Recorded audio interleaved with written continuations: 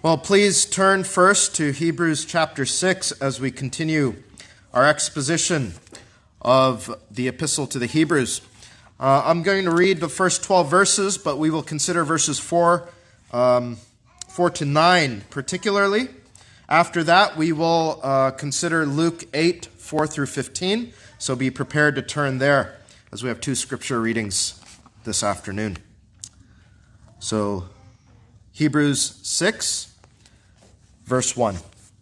Please give your attention again to the reading of God's holy word. These are the very words of God. Let us receive them as they are, holy and infallible. Therefore, leaving the principles of the doctrine of Christ, let us go on unto perfection, not laying again the foundation of repentance from dead works and of faith toward God, of the doctrine of baptisms and of laying on of hands and of resurrection of the dead and of eternal judgment. And this we will do if God permit. For it is impossible for those who are once enlightened and have tasted of the heavenly gift and were made partakers of the Holy Ghost and have tasted the good word of God and the powers of the world to come, if they shall fall away, to renew them again unto repentance, seeing they crucify to themselves the Son of God afresh, and put him to an open shame. For the earth which drinketh in the rain that cometh oft upon it, and bringeth forth herbs meet for them by whom it is dressed, receiveth blessing from God. But that which beareth thorns and briers is rejected, and is nigh unto cursing, whose end is to be burned. But, beloved, we are persuaded better things of you, and things that accompany salvation, though we thus speak. For God is not unrighteous to forget your work and labor of love, which ye have showed toward his name, in that ye have ministered to the saints and do minister. And we desire that every one of you do show the same diligence to the full assurance of hope unto the end. And I'll read one more verse. That ye be not slothful, but followers of them who through faith and patience inherit the promises. Amen. May God bless the reading of his word. Turn back to Luke, and Luke chapter 8, beginning in verse 4. This is the parable of the soils. Let's give our attention again to the reading of his word. And when much people were gathered together and were come to him out of every city, he spake by a parable. A sower went out to sow his seed, and as he sowed, some fell by the wayside, and it was trodden down, and the fowls of the air devoured it. And some fell upon a rock, and as soon as it was sprung up, it withered away because it lacked moisture. And some fell among thorns, and the thorns sprang up with it and choked it. And other fell on good ground, and sprang up and bare fruit 100-fold. And when he had said these things, he cried, He that hath ears to hear, let him hear. And his disciples asked him, saying, What might this parable be? And he said, Unto you it is given to know the mysteries of the kingdom of God, but to others in parables, that seeing they might not see, and hearing they might not understand.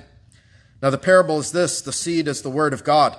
Those by the wayside are they that hear, then cometh the devil, and taketh away the word out of their hearts, lest they should believe and be saved. They on the rock are they which, when they hear, receive the word with joy. And these have no root, which for a while believe, and in time of temptation fall away.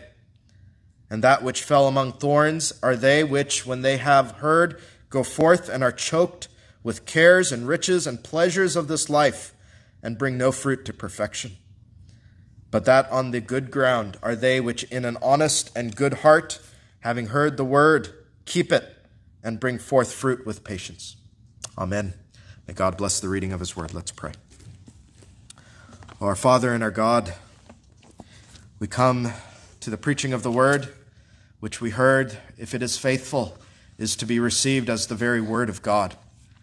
And what a sober thing that is to consider when we consider the texts before us.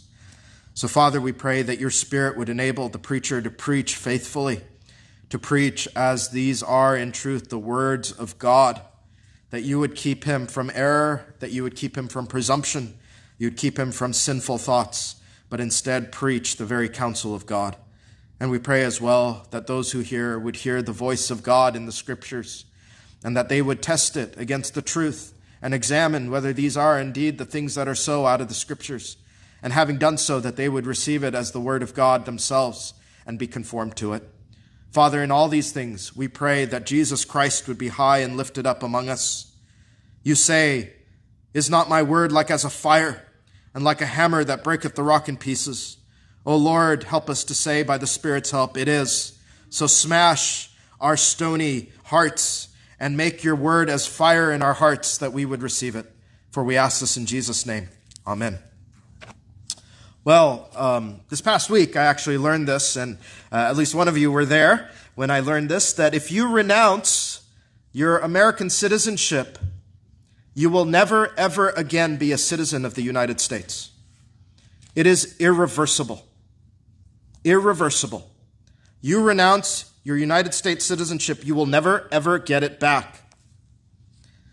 On Friday, I heard of a man who renounced his U.S. citizenship rashly in a fit of anger, who now regrets it because it is irreversible. And he will never be a citizen of the United States ever again. In the same way, this text is a solemn warning. You renounce Jesus Christ, and it is irreversible. That you will never be a citizen of the kingdom of heaven. Heaven will be shut to you, and your soul will be so hardened that you will never want to repent.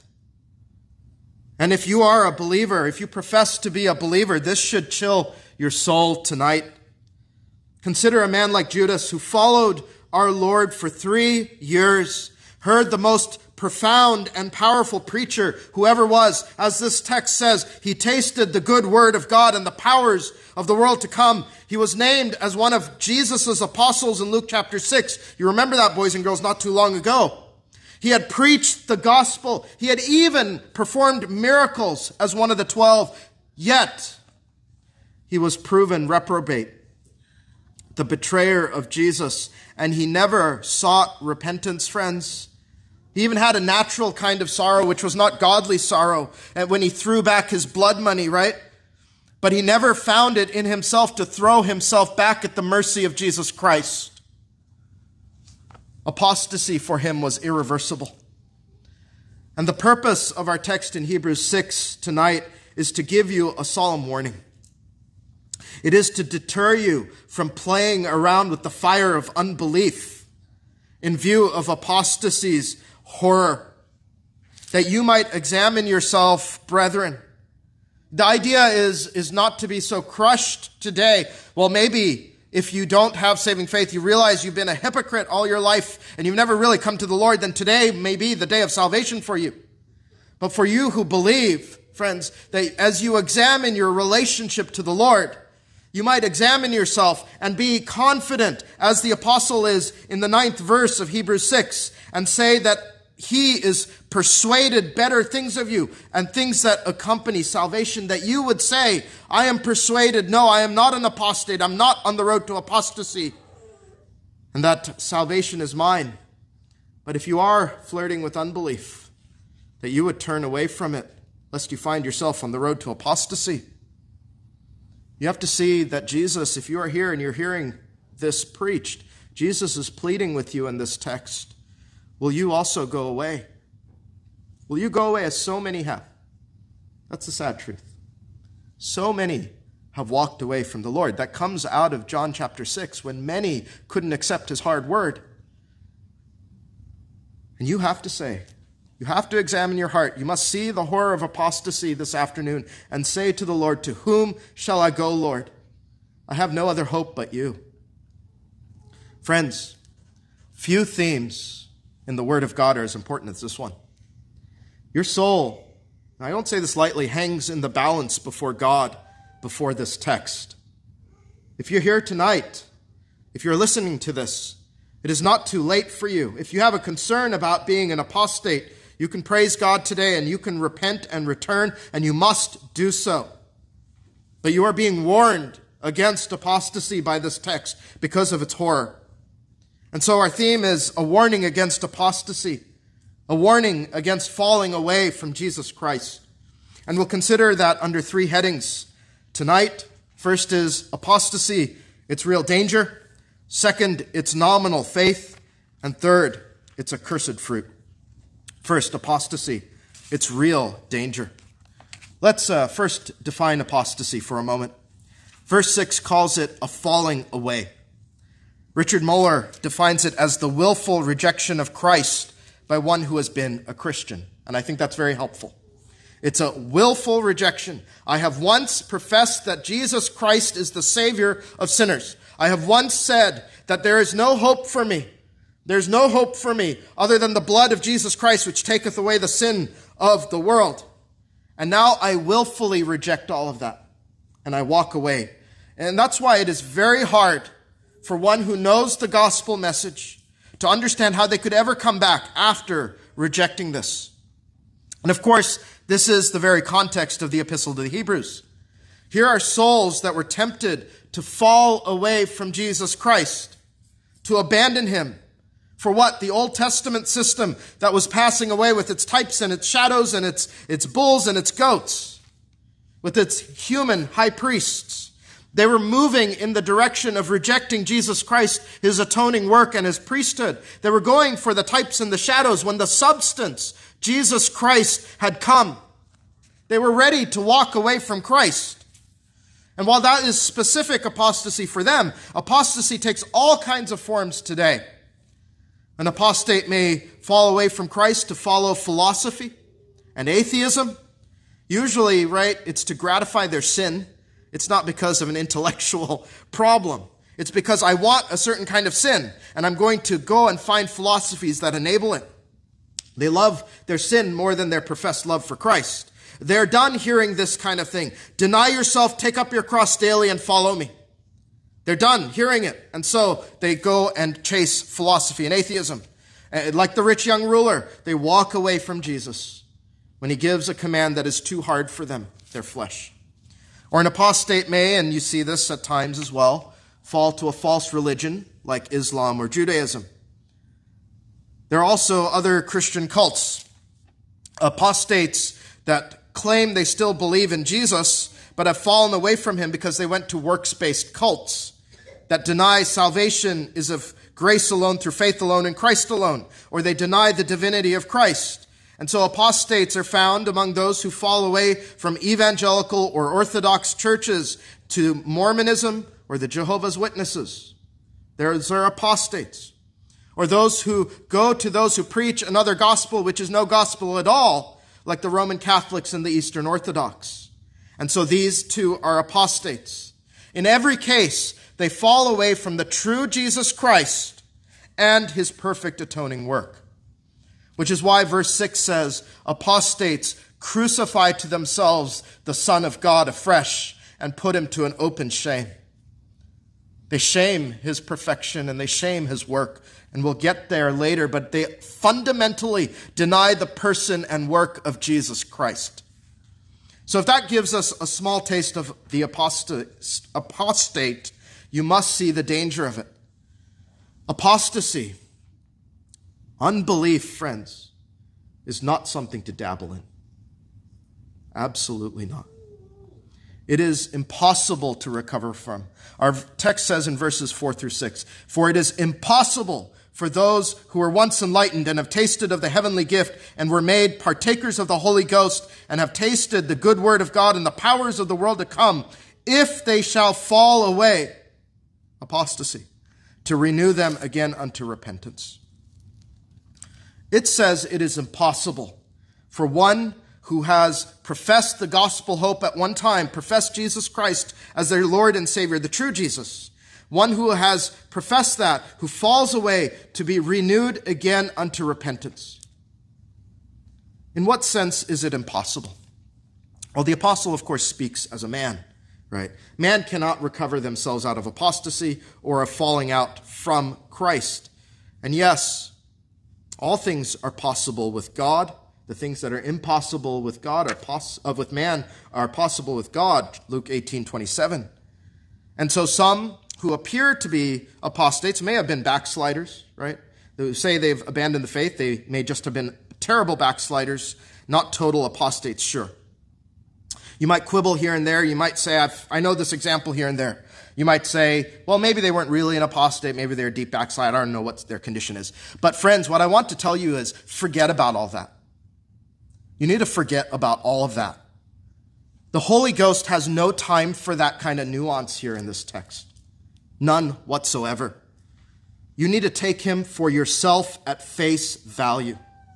You need to say for yourself, if I go apart from Christ, I am never, ever returning. That is the warning to you. Regardless of what God may you perceive have done with someone else, for you, the warning today is this. You leave Jesus, you're not coming back. This means for you, you must believe today that apostasy will be irreversible. In 1 John 5:16, we hear of a sin unto death. That means it is an irreversible sin. Apostasy. In Jude 12, you read of men who are twice dead. Those are apostates. Why are they twice dead? Because all living men are born dead in their trespasses and sins, Ephesians 2:1. And so all men are once dead. But the living who make a profession of faith and renounce it are twice dead. And we cannot expect them to repent of their abandonment of Jesus. Boys and girls, if you hear nothing else tonight, you need to hear that to renounce Jesus will likely be fatal to you. It will be fatal to your soul. When you are tempted to renounce Christ, as you leave your parents' home especially, you will be tempted in a great way. You'll be tempted for the world's love. You'll be tempted for popularity with the world. You'll be tempted for the love and pursuit of certain sins. You need to remember this word from the Lord. Jesus said, whosoever shall deny me before men, him will I also deny before my Father which is in heaven. Matthew 10:33. You need to take that seriously. And that needs to be to you such a barrier to apostasy, you will not even think about it once, you will not entertain it, and it will never, ever be a temptation you will play with. Now, there are two erroneous views on this text that we must reject. We have to survey that. You have to be aware of it because you might hold one of these views or know somebody who does.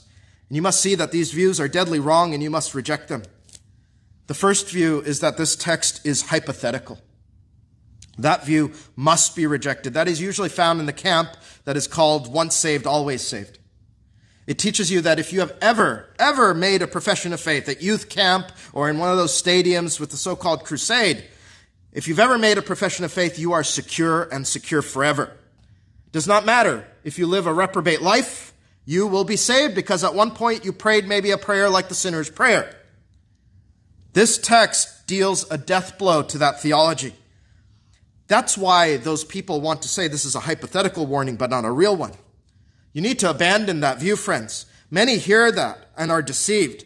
They live reprobate lives, never hearing of the warning of 2 Corinthians 13:5. Examine yourselves whether ye be in the faith. Prove your own selves. Know ye not your own selves how that Jesus Christ is in you, except ye be reprobates. There are so many who have thought they are eternally secure because they made a decision for Christ and have maybe a card in their Bible that they had stamped by some minister. But they are shocked when they awaken in hell after hearing the words, "Depart from me, I never knew you." What? Ye that work iniquity. So reject the hypothetical view that a person who ever makes a profession of faith is saved forever. The second view to reject is that those who teach that true believers can be lost. That's the Arminian or free will view of salvation, and it must be totally rejected. Because one who is born again, you think of this, just even the expression, right? One who is born again can never be unborn.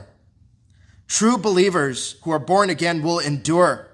Because the Bible says to those born again, you must be confident of this very thing, that he which hath begun a good work in you will perform it until the day of Jesus Christ. Philippians 1:6. The Bible says that those with saving faith, that they are kept by the power of God through faith unto salvation, ready to be revealed in the last time. 1 Peter 1:5. True believers never apostatize. It is impossible for them to, because God keeps them. And so we must reject the Arminian conception of the text as well. So what is the right view? Well, it is to treat this as a warning to those who never truly receive Jesus Christ by faith.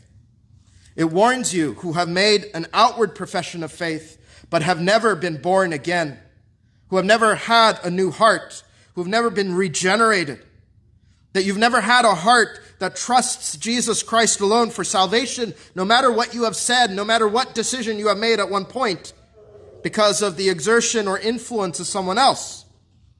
These are not hearts that loathe sin and love righteousness. That's not found in these hearts. These are hearts that do not adore Jesus Christ. These are hearts that do not make a habit of repentance and faith. These are some who might even endure outward forms of religion, but will never endure a heart religion. That's who these are. This text is warning hypocrites, those who are not true believers. And that's the view that matches what we call the perseverance of the saints. That true, real believers endure to the end and never fall away from Jesus Christ, kept by the power of God through faith unto salvation. What a blessing that is to you who truly know the Lord by faith. You endure because the power of God will never let you go. And the fact that your faith endures shows the instrumentality of faith in that. That true faith is instrumental in the power of God through faith unto salvation. And that's why you endure. It is the power of God working in you. But this text is given to warn you who have no saving faith, but a counterfeit faith.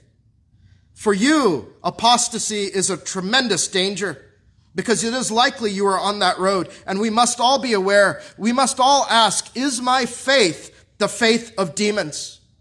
James wrote that the devils also believe and tremble. James 2:19. They know there is a God. They know there is a Redeemer. They can even say with greater clarity than I can from the pulpit how the two natures of Christ perfectly meet in one person. They can tell you very plainly all about the hypostatic union, and they hate all of it. They hate all of it. There is a certain kind of faith that is just by the lips and not in the heart. But saving faith rests in Christ alone, and resting in Christ seeks to follow him. This is a vital question for you all.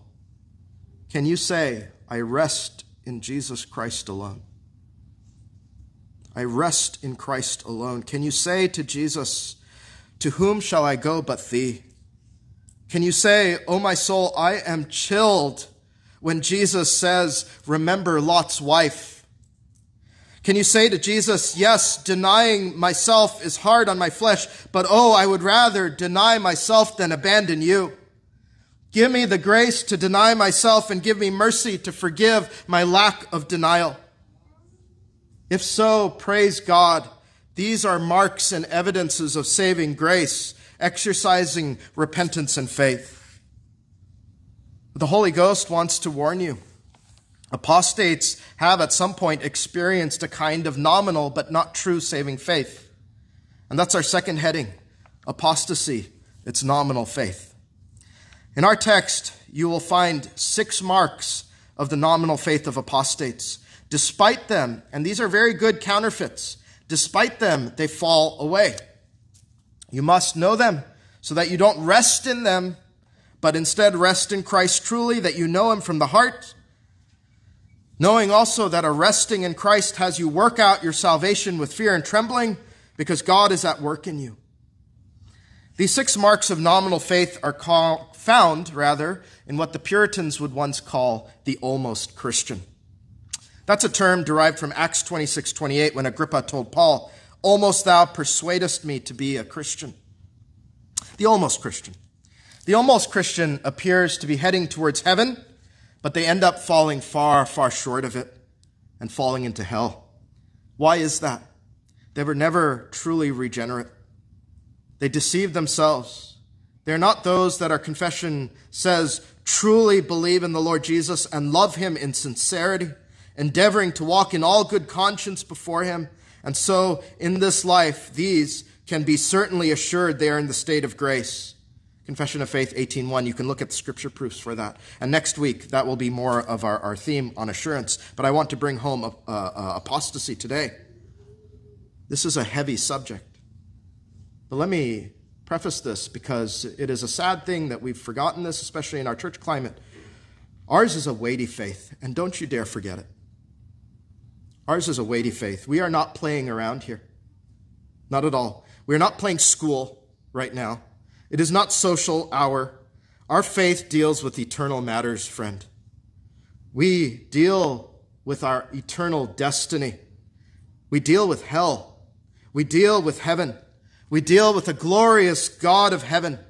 It deals with our awful sins against him, the great and good God. It deals with a faith so weighty, you think of this, that a God-man Redeemer was crucified for our sin, that we might be saved.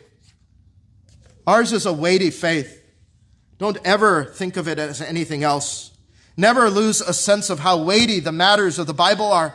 As soon as you stop taking your faith seriously as a weighty thing, as soon as you stop keeping Jesus Christ ever before you, you are heading on the road to apostasy. You're making that first step towards backsliding, and you forget the fear of God and the holiness of God and what precious Redeemer you have in Jesus. So let us carefully now consider these 6 marks of a nominal faith. The first mark is that apostates were once enlightened, verse 4. This is not the renewing of the mind that comes by regeneration in Romans 12:2, but instead this is a kind of natural enlightenment instead. What the apostate has known is he has known the way of salvation. Maybe somebody's opened the book of Romans and has gone through, as they call that, Romans road, right? That leads you to an understanding of salvation in the book of Romans. And the apostate has known it. They know that Christ Jesus has come to save sinners. They know that God so loved the world that he gave his only begotten Son, that whosoever believeth in him should not perish but have everlasting life.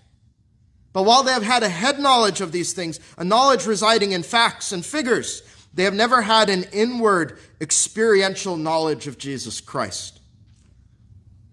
And for apostates who have known all this about Christ, the Bible says, and be warned, greater judgment awaits for you. You are liable for what you have known and you have rejected. Peter wrote in 2 Peter 2:21 through 22 of the apostate, for it had been better for them not to have known the way of righteousness than after they have known it to turn from the holy commandment delivered unto them. But it has happened unto them according to the true proverb, the dog is turned to his own vomit again, and the sow that was washed to her wallowing in the mire. Better for you, friend, not to have known the way of salvation than to reject it. You reject it. What an awful thing it will be to come before God and say, I rejected the precious Lamb of God, your only begotten Son, you are well pleased in. I have known that salvation requires the shedding of the precious blood of God, and I have said no to all of that. In Luke 12:47, and that servant which knew his Lord's will and prepared not himself, neither did according to his will, shall be beaten with many stripes. It's a dangerous thing to be here week in after week out, friends, but never receive Christ for yourself and submit yourself to him. The second mark is apostates have tasted of the heavenly gift. Verse 4 again. I mean, they dabble in religion. They taste religion. They've taken a taste of the gospel, the heavenly gift, a kind of superficial sort of, you might use the analogy of dipping your toe into the water. The almost Christian tastes religion for a time, and they seem to even like it well enough. I've run into this. You have probably too, if you've been in the church for any length of time. A person who seems to be on fire for the Lord for a brief period of time, and then you turn around and you go, where are they in the church? They haven't even contacted anyone. And you find out that they are not in any church, and they have totally abandoned the faith. And you go, how did this happen? This person seemed to be in love with the Bible and seemed to love the things of God. They do not endure, they do not persevere, and what they say is eventually, and it usually comes at a crossroads when they learn something of Jesus' will for them, and they say, well, I guess Jesus is not for me. And as they see the depth of the commitment of the Christian, they say, I have better things to do. I have better things to do than be one of those fanatics who are going to follow Jesus. And so they leave. And sometimes you find people like this. They come to taste religion, sort of like the man that I spoke of in the morning sermon, that they sometimes come in their distress. And then when they receive health or a new job or whatever they were really after, then they leave, having come to Christ under false pretenses. And I pray that is not you, friend, either. The third mark, also in verse 4, is that they were made partakers of the Holy Ghost. Now, this is not speaking of the Holy Ghost regenerating a soul, because a soul that's regenerated is born again and will never be lost. But instead, and this makes me tremble as a minister, there are some common operations of the Spirit, even spiritual giftings, that you find in the Bible. For instance, you have men in the Bible like Balaam in Numbers 24, where the Spirit of God comes on him and his eyes are open. That's what the text said. His eyes are opened for a brief time to prophesy. Or King Saul, where it was once asked of him, is Saul among the prophets? 1 Samuel 10:11. Or similarly, and this really should chill us, Matthew 7:22-23. Many will say to me in that day, Lord, Lord, have we not prophesied in thy name? And in thy name have cast out devils, and in thy name done many wonderful works. And then will I profess unto them, I never knew you. Depart from me, ye that work iniquity. You see, in this life, sometimes the Spirit does work through the reprobate. Our confession calls those common operations of the Spirit. This is why also, this is a different controversy, the Donatist controversy from a long time ago. This is why, again, the ministry even of a reprobate man is not invalid, in a sense, in terms of that grace was really being ministered to you through that man, because it's the Spirit that was ministering to you if you have had spiritual fruit. Sometimes you'll say, I was converted under a man that I later found out was a reprobate. Well, this is what it is, common operations of the Spirit. But it is the Spirit pleased to work through a reprobate man. Well, what this all teaches us then is to examine ourselves, right? Don't rest in your works. Don't rest in your works, child of God, but rest in Christ alone. Say, my hope is found that I have put all of my hopes in Jesus Christ. I am not going to say, because I have preached the gospel, then the Lord is going to receive me into heaven. In fact, I am guilty of more stripes if I don't truly come to the Lord through faith. Friends, if I preach the gospel to you and have never trusted in Christ myself, how great my condemnation will be, even if you are converted under this ministry here. But he also teaches in Matthew 7:23 that one of the marks of resting in Christ is you don't love iniquity, but you love righteousness. You know, some men, they enjoy being in the pulpit, or they enjoy all their works of service. And it's often because men get to look at them and shower praise on them. But Jesus Christ says that the mark of the true believer is that you don't work iniquity. You don't love iniquity. Unlike the apostate. The fourth mark of the apostate is they have tasted the good word of God, verse 5. This echoes the parable of the soils, that some sit under the word and preaching for a little while, but then you find that the word has not taken root. You recall in our reading of Luke 8:13, and listen carefully, that some seed is sown on the rock, which when they hear, receive the word with joy. And these have no root, which for a while believe and in time of temptation fall away. Do you receive that?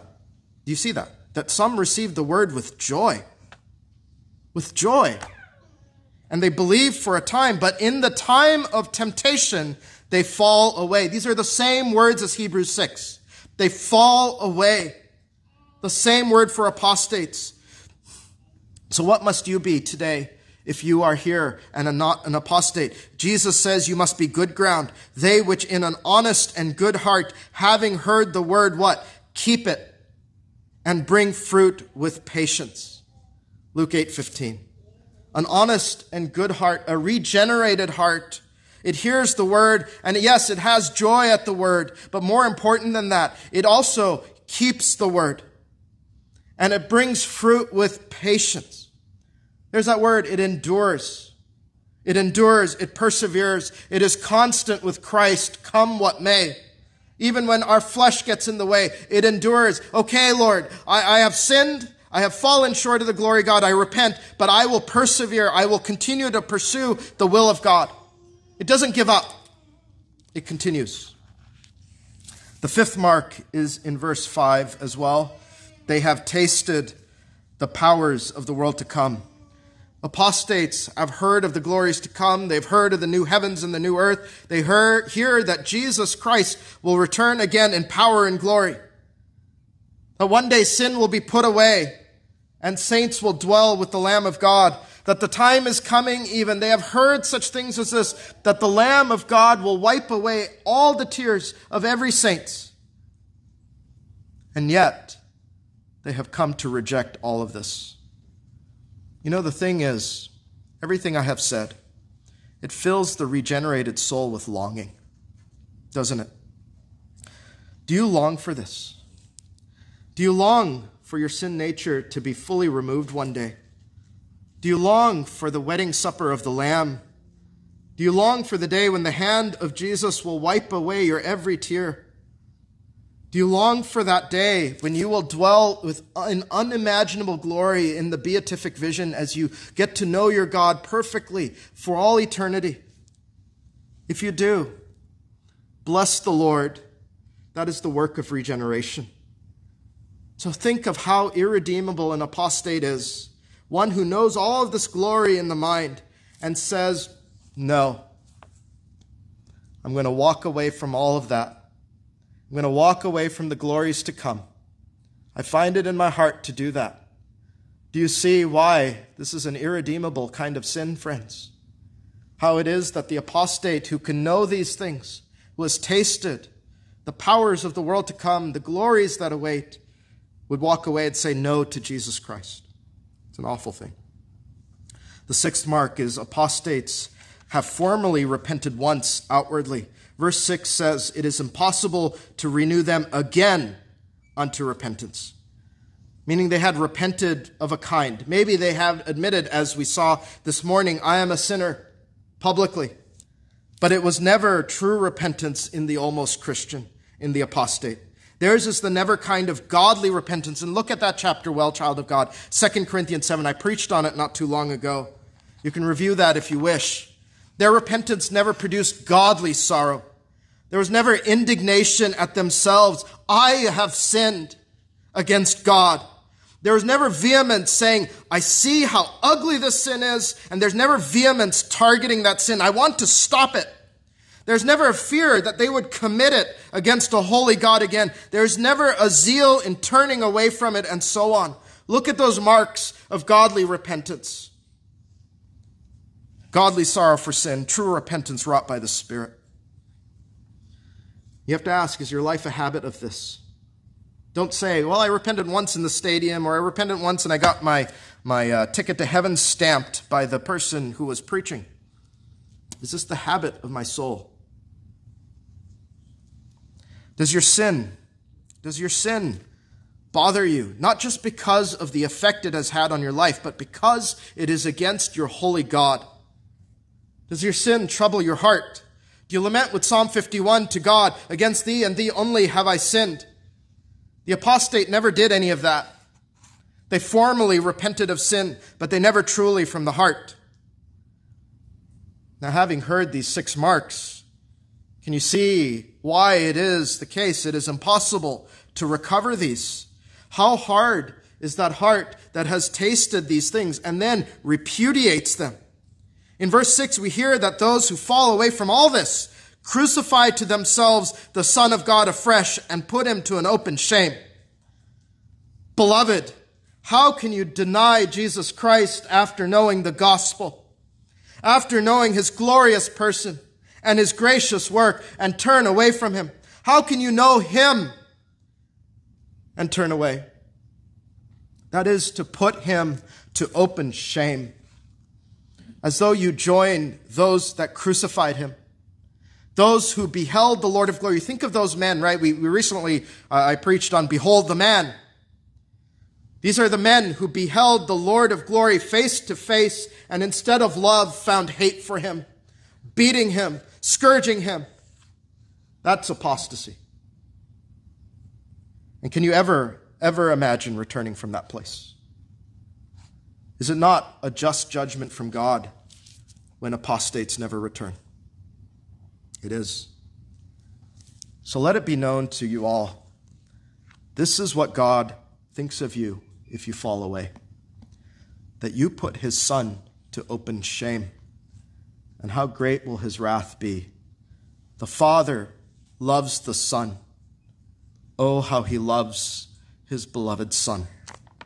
And how terrible will the judgment be on apostates for eternity, for Judases.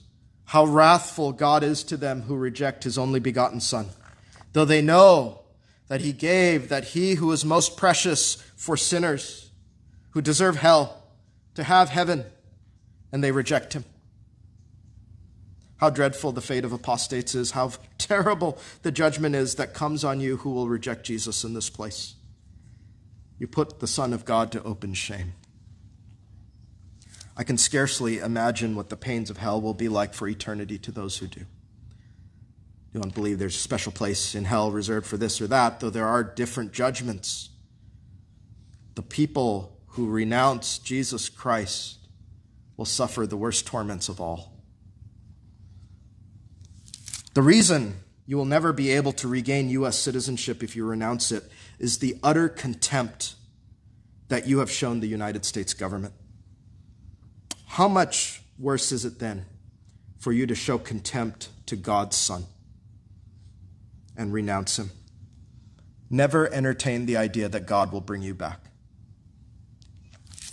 So we conclude with our final heading, apostasy, its accursed fruit.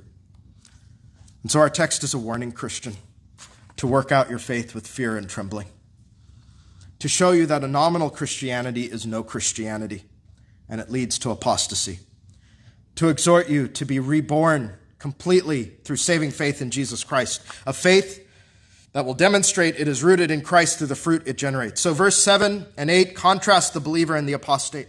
For the earth which drinketh in the rain that cometh oft upon it, and bringeth forth herbs, meet for them by whom it is dressed, receiveth blessing from God.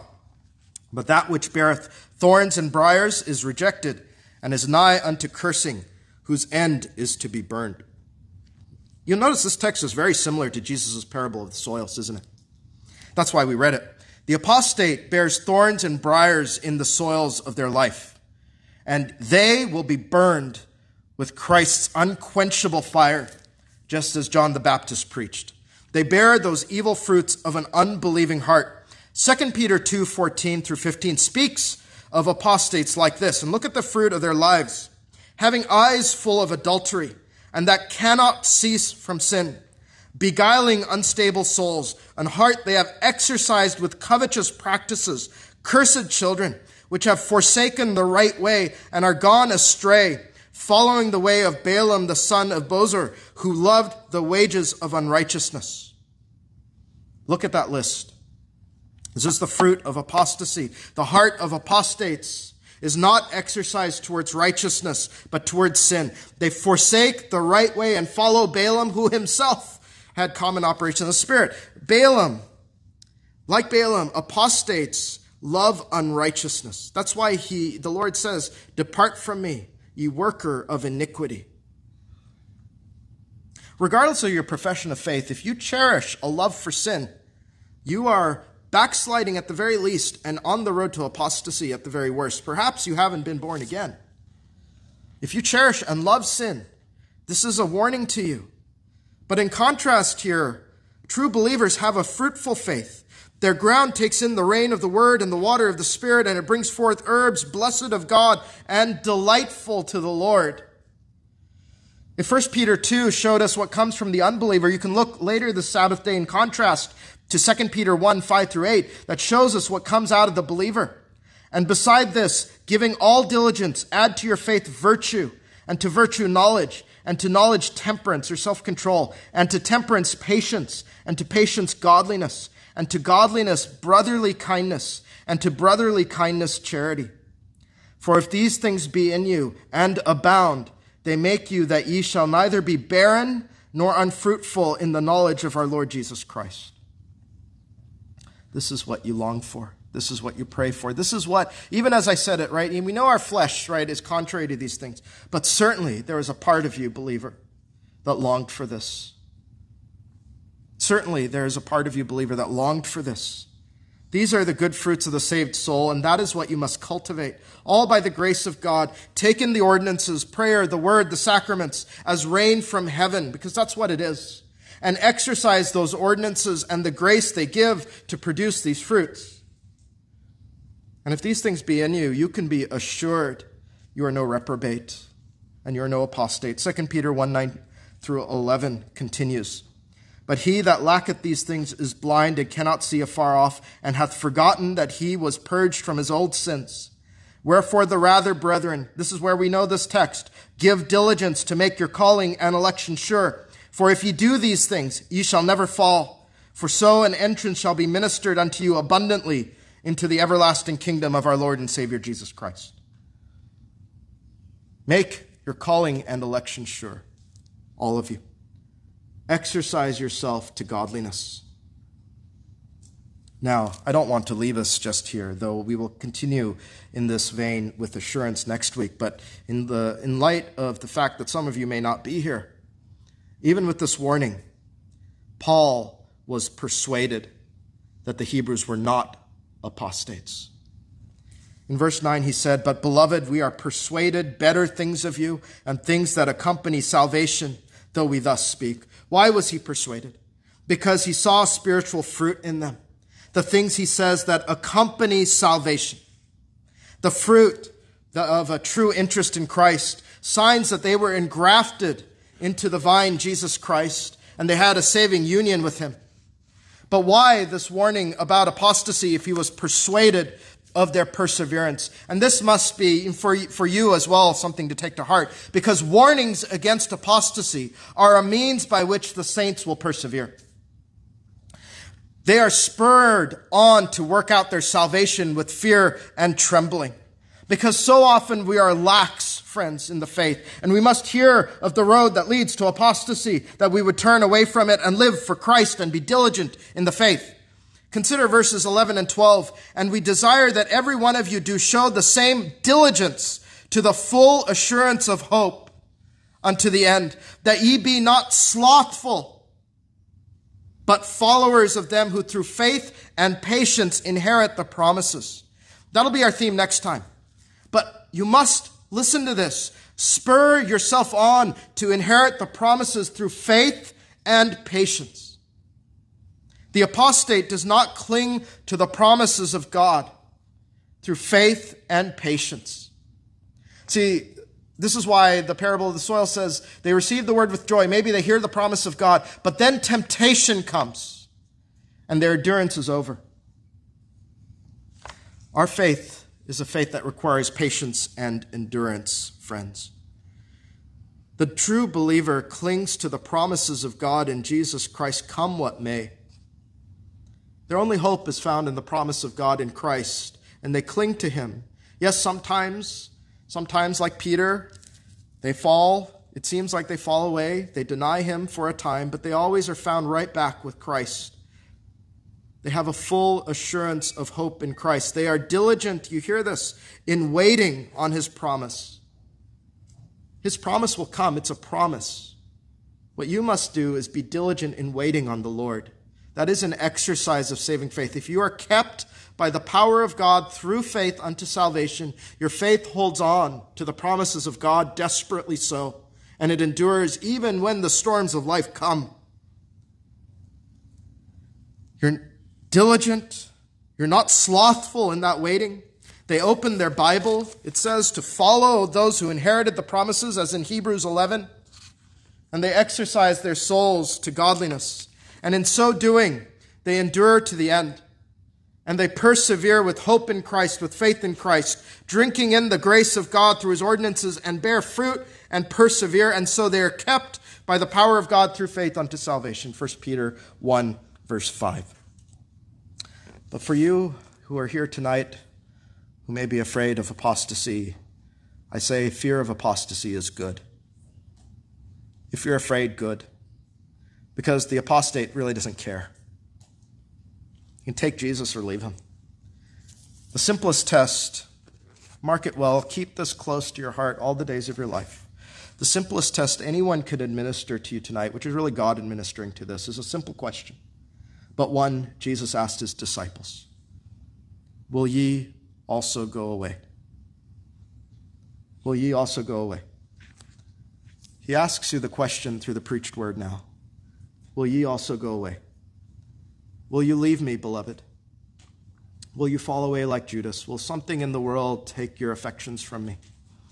Will you walk away from me for anything? Is there anything that can be dangled in front of you? Can $1 billion be dangled in front of you right now? Can your life even be dangled in front of you? And would you say, I will walk away from Jesus so I can save even my own life? Will you fall away like Judas, or will you cling to me like Peter?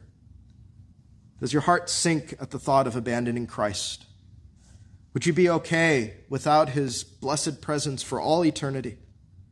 Is your pain tonight not thinking of the pain of hell, but the greater pain of eternally being away from Christ's shining face? If you can say, Lord, to whom shall we go? Thou hast the words of eternal life. And I believe and are sure that thou art the Christ, the Son of the living God. That is the test, friend. That is the ultimate test. Say with conviction and resolve. There will be another chapter on apostasy in Hebrews 10. Hebrews 10:39. Use it and say, I am not of them that draw back unto perdition, but of them that believe to the saving of the soul. So I beg all of you, you heard this morning that the minister is God's ambassador. Do not draw away from Christ. Never tear up your citizenship to the kingdom of heaven. It'll be irrevocable. Instead, keep the faith, endure unto the saving of your soul, ever looking unto Jesus, who is your only hope. May he help you do it, and me too. Amen. Please rise for prayer if able.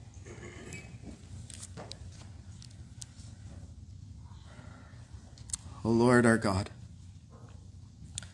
what a dreadful thing is the apostate's future. Pray, Father, that none here would ever leave Christ. That as they think of Christ's words, they would say, oh, how could I ever abandon you, Lord? That they would embrace the Lord Jesus Christ with all their heart, that you would give them the grace to do it. And Father, if any here are on the road to backsliding and to apostasy, would you grab their hearts? Would you use the preached word and the word of God that they have heard to grab them back? That they would not be apostates, but instead they would run back to the Lord, and that you, Father, would embrace them. Give them the grace to repent and to return to you, Father. We pray, Father, that you would keep all of us. Keep us from playing with unbelief. Keep us from toying around with sin. Keep us from loving anything else more than we love the Savior. O Lord our God, we pray that each of us here would come before your throne on the day you call us to yourself, and not hear, depart from me, but instead we would hear, enter into the joy of the Lord. O Father, this is our hope. We cling to the promises of Christ. Keep us by the power of God through faith unto salvation. We pray in Jesus' name. Amen.